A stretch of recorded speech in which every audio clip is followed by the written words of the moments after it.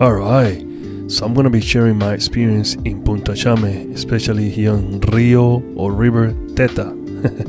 So Punta Chame is an area about an hour and a half from Panama City, and we usually go there when we feel like going a little bit farther to the river.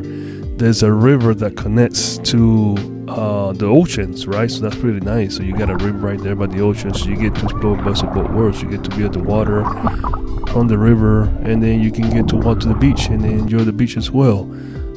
As you guys saw, the sand is black, so it's like a really charcoal color-ish sand in some of that area, so it's really nice. It's to give you like a different look, so you've never seen that. Highly recommend it. So here I am walking towards the beach now. Got tired of the cold water from the river, so enjoying the beach now. It's a little bit warmer and it was less crowded, I guess.